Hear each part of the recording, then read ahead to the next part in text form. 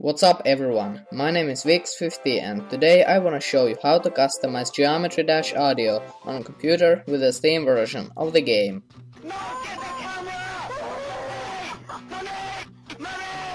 So, first of all, you have to open Geometry Dash resources folder and make backups of all the files you're gonna edit.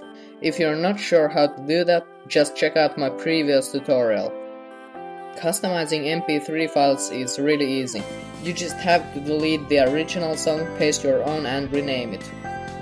It's as simple as that. But in case you want to edit OGG files, you need a program called Audacity. It's completely free and I'll put download link in the description. Listen to some OGG files in Audacity and choose which one you're gonna edit. Then open your own audio file. You can remove unwanted parts by selecting the region and pressing delete. When you're ready, export the audio in the same OGG format to the resources folder. Click the file that you want to replace so it will give you the name. Then just hit OK and replace the file. Let's check it out. So now you know that you have to jump over the freaking spikes.